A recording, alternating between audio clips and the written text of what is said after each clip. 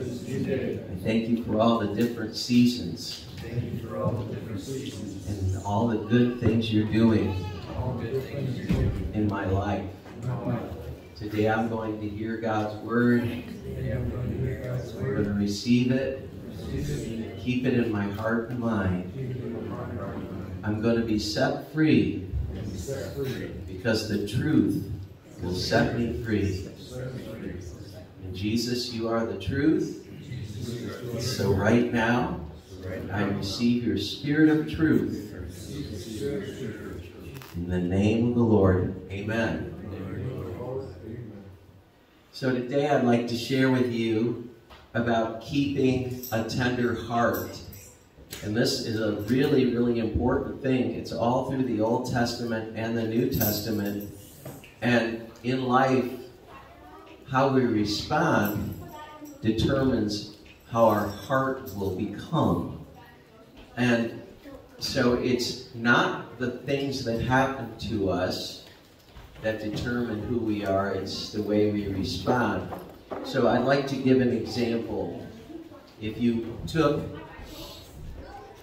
a ball of clay and an ice cube and you set it out on a day like today, a hot day, it's the same sun coming down on the clay, and it's the same sun coming down on the ice cube. The interesting thing is the results are completely different. The clay hardens and becomes like a rock, and the ice cube melts. And to keep a tender heart, we need to be able to melt before the Lord. In fact, it's good to cry. The Lord will release things that we don't even know are inside us, and we'll find little teardrops starting to appear in the corners of our eyes. What is that? That's the Lord tenderizing our heart. But He doesn't want it to just be a once-in-a-while thing. He wants us to have a tender heart all the time. And in order to do this, we can't be Clint Eastwood. In other words, what I'm saying is we can't decide that we're going to be these tough, mean people. I know it sounds good from Hollywood's viewpoint, but that's not the way the Lord is. And I know sometimes it's gratifying to give somebody a piece of your mind and tell them what you really think and let them have it. But that does not bear good fruit. Jesus said, you will know them by their fruits. But just so you know that God wants you to be tenderhearted, because even as a pastor, I've been criticized by many Christians who say, I'm too easygoing, I'm too nice, I don't get down on people and kick their butts. If you look at the Word of God, it doesn't tell us to be that way. And if you look at Jesus, He wasn't that way. Do you know when Isaiah prophesied about Jesus, it said that Jesus would never use His hands to do any violence? That means that through Jesus' life, He never hit a person. See, what are holy hands? The Bible says to lift up holy hands to the Lord. Holy hands are hands that release blessing. They don't hit people, hurt people. And so Jesus' hands only brought healing, only made people better. And you might say, well, I'm a nice guy. I don't hurt people. I'm not mean. That may be true, but also bitterness can make your heart hard. If you become bitter, if you feel that you've been gypped, if you feel that your life isn't fair, or you just don't like the heat, you know the saying, if you can't stand the heat. So you're either going to melt before the Lord, or you're going to become hard. Something's going to happen when the heat of life comes upon us. And it comes on every single one of us. You can't escape it. but you do get to choose how to respond. But I want to give you actual scriptures to show you that the Lord wants you to be tender-hearted all the time. And if you see these scriptures, it will really help you, because when you see it in God's word, you're like, okay, God is actually telling me to be tender-hearted.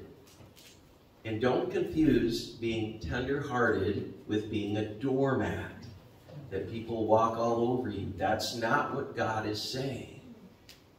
He's saying keep the state of your heart tender toward God. And notice tender toward God and others. So here's the scripture. I want to give you time to look it up so that you can actually even highlight it, because, you know, the Bible talks about when we have defining moments that change us forever. This scripture can be a defining moment for your whole life. But I will tell you, if you do this, you will be criticized by the naysayers. And usually the people who criticize those with tender hearts are those who have hard hearts.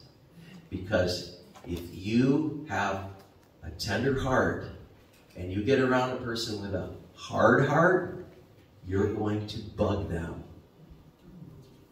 It's going to irritate them, because the Holy Spirit will convict them of their own harshness just by the fact that you are kind and gentle.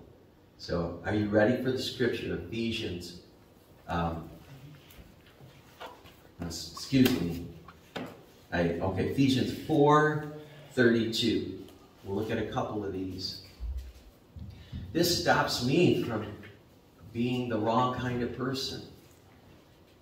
You know what my wife said to me? She said, I really like it when you're nice. Now that sounds ridiculous. Why are we all laughing? My wife said to me, I really like it, Jeremy, when you're nice. Well, why did she say that? Because she said, I don't like it if I'm around you and I feel like I'm walking on eggshells, or that you're going to criticize me. She said, I like it when you're nice.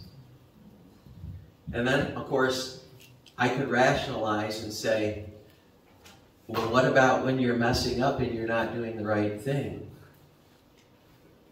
Guess what? You should still be nice. See, niceness isn't conditional. I'll be nice to you as long as you do the right thing. But if you mess up, watch out. See, that is not the way the Lord is. I mean, I think the most extreme example is the Pharisees wanting to stone a woman who was committing adultery. And Jesus was very nice to her. And he actually defended her, even though she was doing the wrong thing. Now, he did say, go and sin no more, but he was kind to her. He was kind to her. But look at the scripture. It says, it's so simple. But we have to have a conviction to get this down in our spirit. It says, be kind to each other, tender-hearted, forgiving each other, just as God in Christ has forgiven you. There it is. Do you know in the Old Testament it even talks about how people treat their pets? And it says that a righteous person is kind to their pets. So when the boss comes home from work and he's had a bad day, he doesn't kick the dog.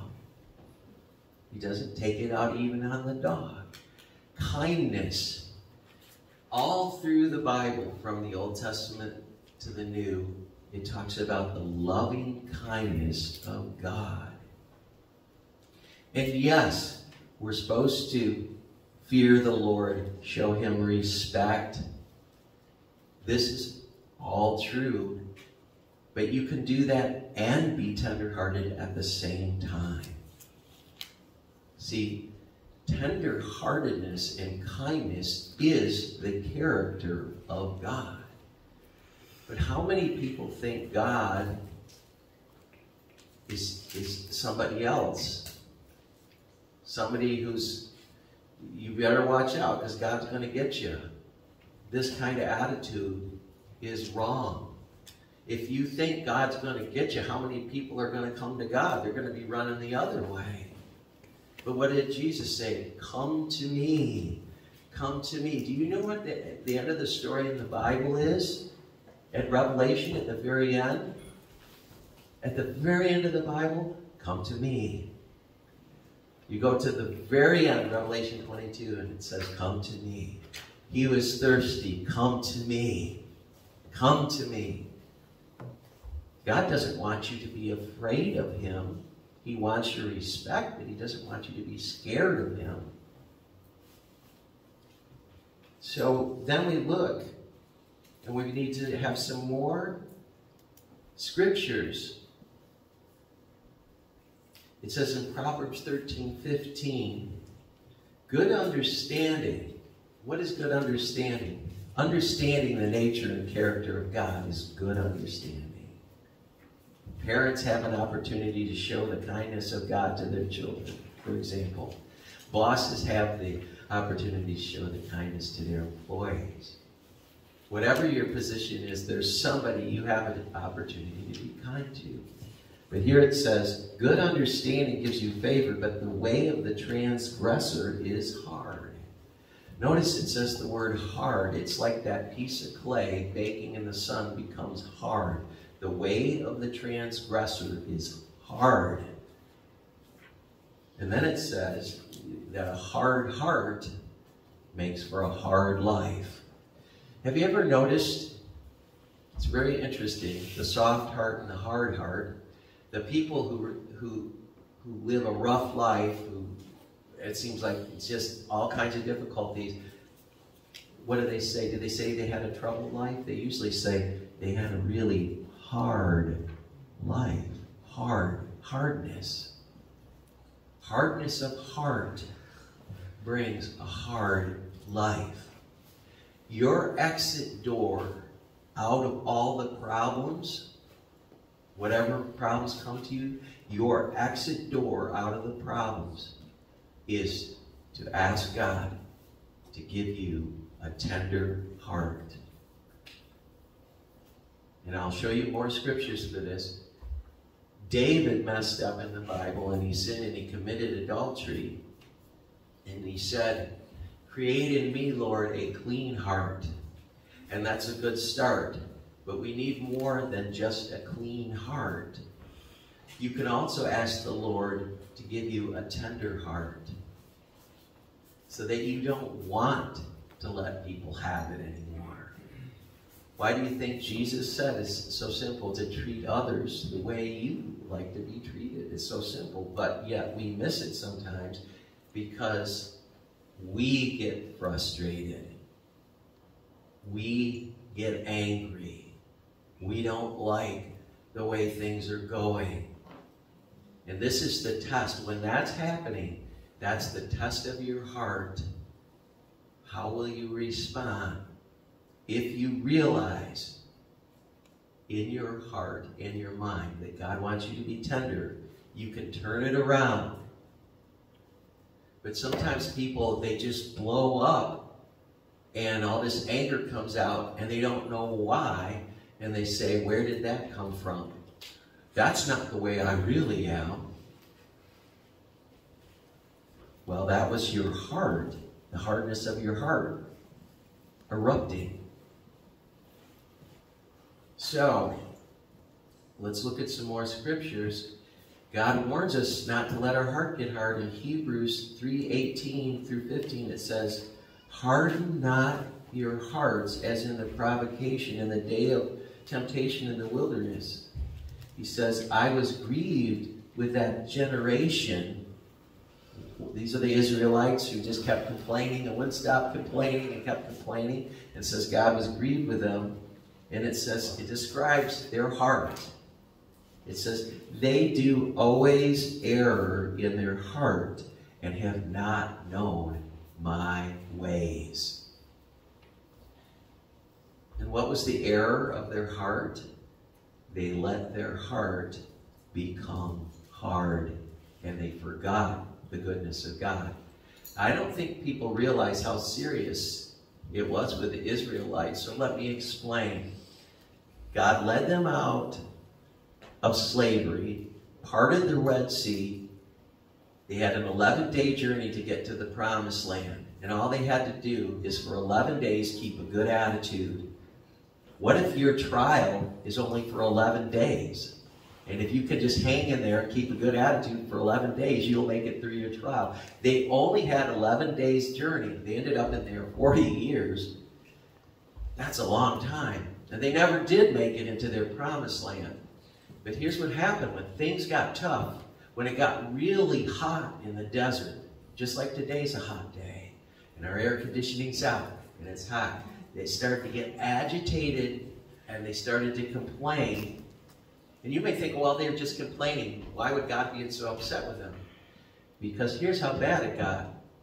They said, let's go back to Egypt, and let's kill Moses. They wanted to kill Moses. They were turning on the person who God had put in charge of them to lead them to the Promised Land. Now, when it gets to the point where you want to kill the person who God sent to bless you, that's a hard heart. That's a hard heart. And so this is why God was upset. He says, harden not your hearts. So knowing God's ways is the key. Because it says they erred in their heart. They let their heart get hard. So some more scriptures from the Bible that talk about this. One of the main things that keeps your heart from getting hard is humility. See, when somebody else is messing up and they're not doing everything just right, if you're humble, you won't give that person a hard time because they're messing up. In fact, the Bible says when someone else messes up, restore them in a spirit of meekness, lest you also fall. This is what happened in the 80s. There were preachers falling like dominoes because all these different preachers were exposing the sins of the other preachers. And one preacher would fall, and then another, and another, and another, and another. And it was like dominoes going down. They were all falling. Why? Because they hardened their hearts and turned on each other. It says that love covers the multitude of sins. What's that mean? A whole bunch of sins. A lot of sins. Love covers it. Love doesn't go around and tell everybody, can you believe what this person did? I can't believe they did that. They're not as holy as me. See, they think they're holier than a piece of Swiss cheese. They think they're holy, holy moly. Get down on everybody else because nobody else is as great as they are. But see, this is the downfall when we do that. And so, when we are hard on other people, and when we get a hard heart, and we don't show mercy, we don't know God. Because God is merciful. God is gracious. God is kind, full of loving kindness. And here's the scripture in Ephesians 4:30. The scripture right after follows just two scriptures after. It tells us to be tender-hearted. It says a couple scriptures before. It says, do not grieve the Holy Spirit of God, with whom you were sealed for the day of redemption. So, what is he talking? What is it that God gets grieved about? Is it that we were late somewhere? Is it that we got angry and we said a cuss word? Was it that we didn't read our Bible today? What was it that God was upset about? The hard heart. The hard heart. And when people's heart gets hard, they turn to religion instead of God. And they start to think that what it's all about is I'm going to be this really good person and I'm going to do everything right and then I'm good. There's a name for that. It's called self-righteousness. See, the only righteousness we should take on is the righteousness of God. And that righteousness is full of mercy, full of loving kindness. Watch how happy it is for you the next time you're in a position where you let someone off the hook. You give them a break. You show them kindness. I was in a grocery store and a person didn't see me and they slammed into me and they knocked me, to the side. And they go, "I'm so sorry." And I said, "It's okay." Now, I was thankful I responded that way because, you don't know what's in your heart until something happens like that, right? But one time I was in the other position and I bumped into somebody by accident. They turned around and they go, "Get the blankety blank blank out of my way, you blankety blank blank."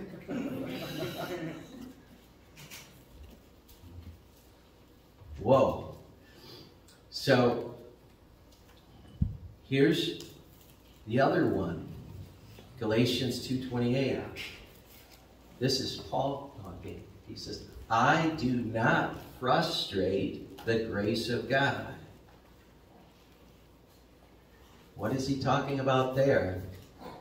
Not having a hard heart. Now, this is the guy who got thrown into prison, and he could have got real bitter, but instead he says, I'm going to sit and write stuff. And all those years he was in prison, that's what 80% of the New Testament is a Christian named Paul who got thrown into prison. And so, see, God made good out of that one, didn't he? Because if he wasn't in prison all that time, he probably wouldn't have taken all that time to write all this stuff down for us. But Paul understood this principle from God about having a tender heart, and he referred to himself as the chief of all sinners. So there you go. And what kind of person did God pick to do amazing things? The chief of all sinners. And so this is so simple, and yet it's simple to know it, but it's something else to do it. So God, do you see what it's saying here? Is that it's possible to grieve the Holy Spirit, and it's possible to frustrate the Holy Spirit.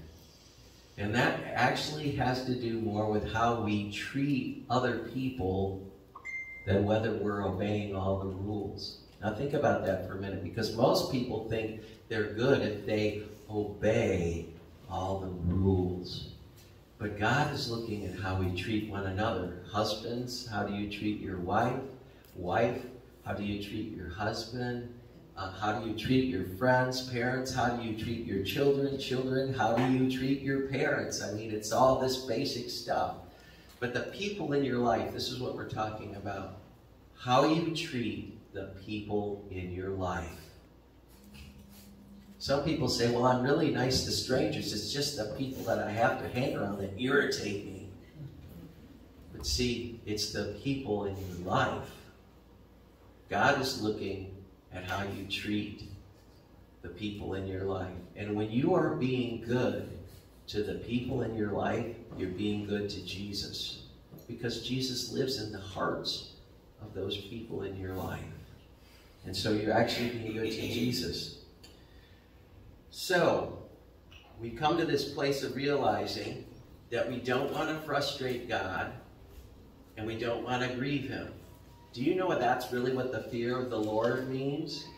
Because a lot of people think the fear of the Lord is like you're trembling. I'm scared of God. I'm scared. No, that's not the fear of the Lord. The fear of the Lord is when you come to a place where you say, and you're really sincere, you say, you know what? I don't want to do anything that would upset God or frustrate Him. When you come to that place, your heart is softening. See, your heart is softening because you are wanting to make sure that God is pleased, that He's happy with the way you're being. And this can be done. So here's the key. And if you guys could bring the communion in, that would be great. Here is the key. There has to be a way to do this. It's one thing to say, okay, I want my heart to be tender, because the Bible says to be tender-hearted. God told me I should be tender-hearted. I want to do this. Now get out of my way, you jerk. See, you can know the right thing, but how do you get it in your heart? That's where we're going to bring this to today, and especially when we take the communion. You can ask God to give you a tender heart. Have you ever felt like really yelling at somebody and then something stopped you and you changed your mind and you didn't yell at them and then you're really glad you didn't? Have you ever had that happen? Everybody's looking at me like, I don't know. Well, it's called passing the test. It's called passing the test. Because you don't always know why things are messing up. There's a reason for everything. It's like, why did our air conditioning go out? Was it the devil? Do you think everything's the devil?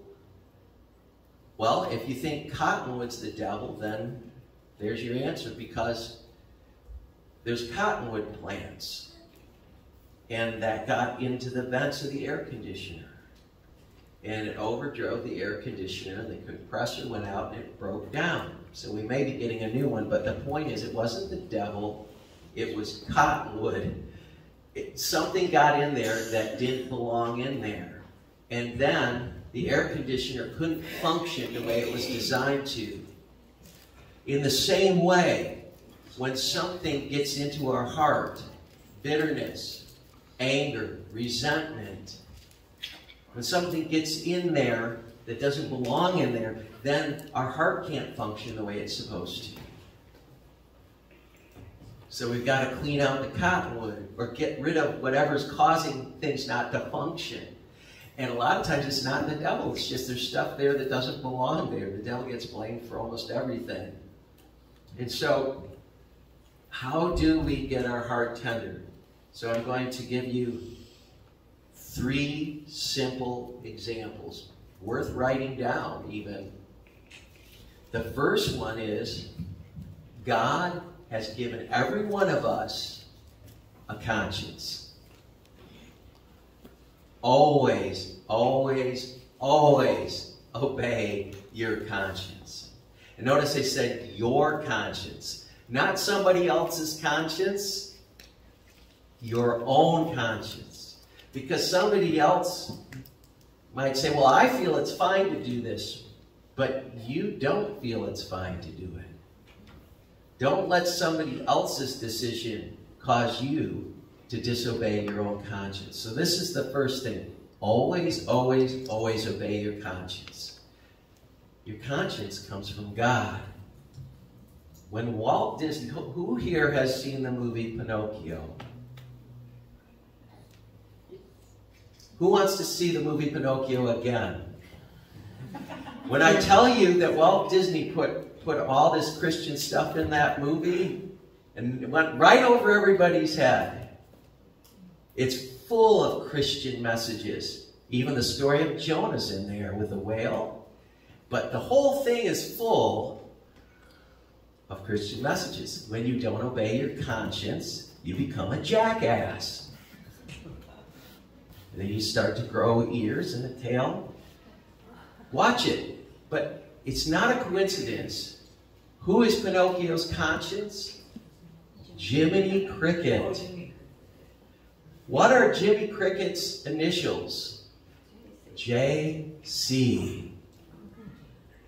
Who is Jiminy Cricket? The Holy Spirit. Walt Disney was a genius. He put all that stuff in there, and there's a whole bunch of other stuff. I'm not going to just watch the movie. See, it went over everybody's heads, didn't it? Are you listening to JC? Are you listening to Jimmy Cricket? You ought not to do that, Pinocchio. You should. That's a bad idea. See? So, always obey your conscience. That's the first one. The second one is be led of the Holy Spirit. Too many of us are making decisions based on other people. Well, I don't really feel like I should go to that party because I know it's going to be a lot of bad stuff happening at that party, but I don't want to hurt anybody's feelings. Can you afford to miss your destiny by being somewhere you're not supposed to be? So, always obey your conscience, be led of the Spirit. And then the third one is know and do God's Word. And that's why we're even taking this time here. It's to know God's Word and then do it. And what was the message today? So simple, and yet do we do it? It says, be kind to one another, tender-hearted, forgiving each other, just as God in Christ has forgiven you. That's when you do that, you're going to see things in your life turn around. You're going to see all kinds of things turn around. You're going to have better relationships with people. You're going to have unexpected blessings come into your life because you made a decision to obey God. How's everybody doing here? Can you stand the heat? Are you doing okay? I grew up without air conditioning until I got older, so I didn't know any difference. See, it's all perspective, right? But as I look at this, there are so many examples in the Bible that we could look at. And I'm not going to share anymore right now. And the reason I'm not is because I have faith that you got the message. I have faith that you got the message today. But let that message become a part of you so that the people in your life can honestly say that you are a nice person, that you are a kind person, that you are a merciful person. And so when something goes wrong, look at it as an opportunity to show mercy. The reason I say that is because if you're never inconvenienced and everything's just going your way, there's no opportunity to show your good character. But God wants your good character to show out, and so that will happen when somebody messes up. And now you are in the position to choose whether you're going to be tender-hearted or not. Do you believe that if you ask God for something, He'll give it to you? Yes. It says in James chapter 1 that if you ask in faith, believing, not wavering, whatever you ask according to the will of God, He'll give it to you. I've said this before, but I'm going to say it again. There are many, many talented, gifted people out there who have amazing talents and abilities. They're great at doing certain things. But your character is way more important than your talent. And people with good character will go further than people with a lot of talent. And so your character, the character of Jesus. Has everybody got the... Do you have one? I don't have one. Oh, I do. I bet you would have liked it better if we would have handed out a bottle of wine and a big loaf of bread, right? Maybe we'll do that sometime. I don't know. After we get the air conditioning fixed, right?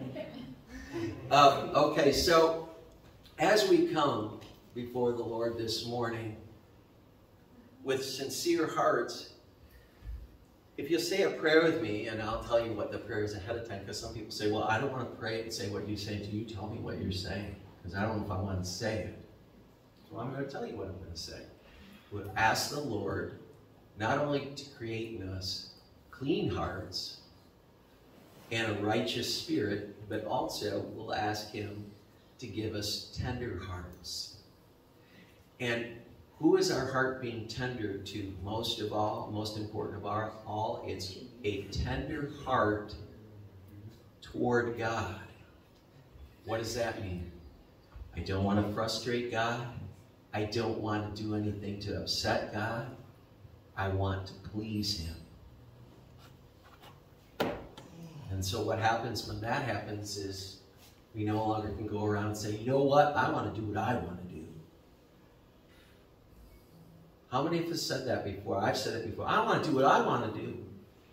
But then you see Jesus saying, not my will, but your will be done, Lord. And that's not an easy one to say if you really mean it. Because that means you're going to have to let go of some things sometimes. So, Lord, thank you for your presence, for your word today. And as we come before you this morning to take the communion, we're going to say a prayer together and invite you to do a work in our hearts. So, would you say a prayer with me? And it goes like this. Lord Jesus, I invite you into my heart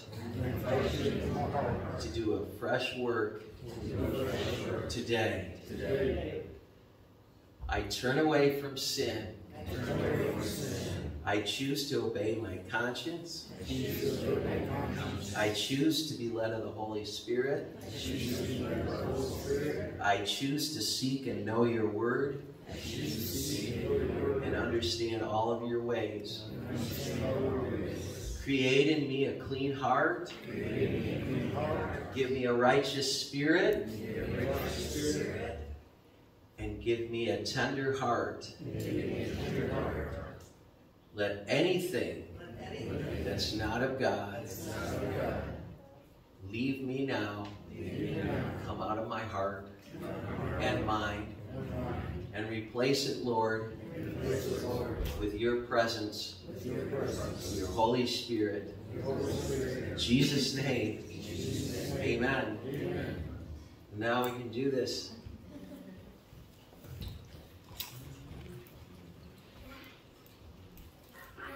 I'd like Kathy to come up, but also the band members too, get ready while she's coming up. She has some announcements for you today.